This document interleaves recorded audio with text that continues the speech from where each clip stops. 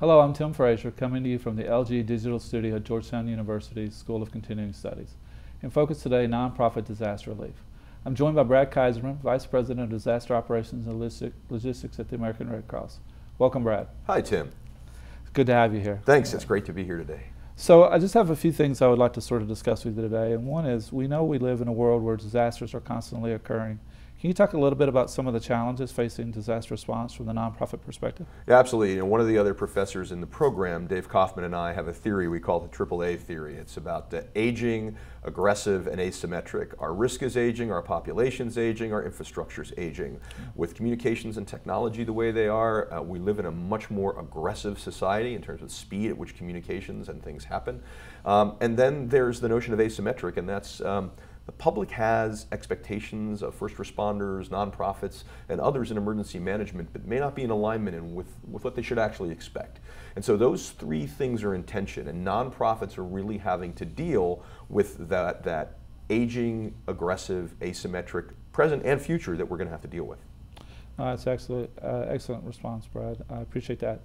So how have nonprofits had to evolve to better respond to these current challenges? Well, I think there's three main things, at least for the American Red Cross and the nonprofits we work with, that have really been critical. So the first one is leveraging technology.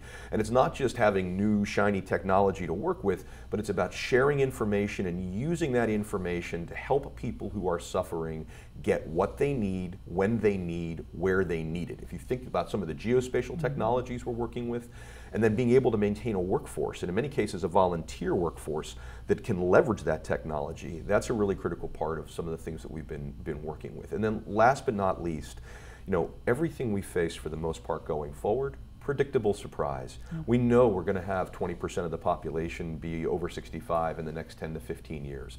So it's really about preparing for the demographic and climate future that we know is in front of us. No, that's great, Brad. It's great that you're taking advantage of some of the technology that's out there to make the impossible tasks that you have a little easier to do. Appreciate that.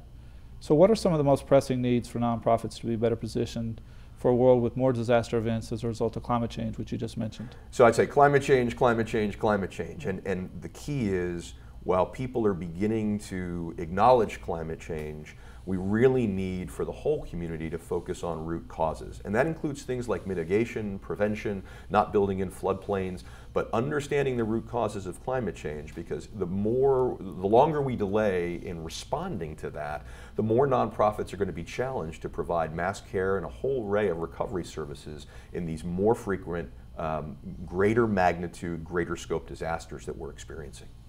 Now, again, it seems like an impossible task that you guys are put forth for you guys to do. Can you talk about how the program like the Emergency Disaster Management Program at Georgetown University can assist nonprofit organizations like Red Cross? Absolutely. If you think about it, nonprofits are fundamentally about often volunteers who are giving of their time and their dollars to help bring resources to people who are suffering, to alleviate that suffering.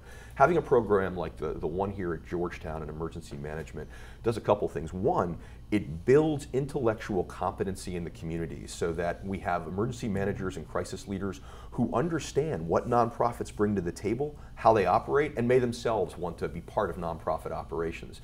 The other thing is the intellectual capital that an organization like Georgetown brings, both to current operations and looking at the really complex problems of the future, and then being able to work with nonprofits to help solve those problems. I think this is an amazing program. I'm proud to be a part of it. Thank you, Brad. I really appreciate that. Thank you so much. It's good to talk to you today. You too, Tim. Thank you for joining us, and thank you, Brad, again for coming and sitting with us. Stay tuned for more from the LG Digital Studio at Georgetown University.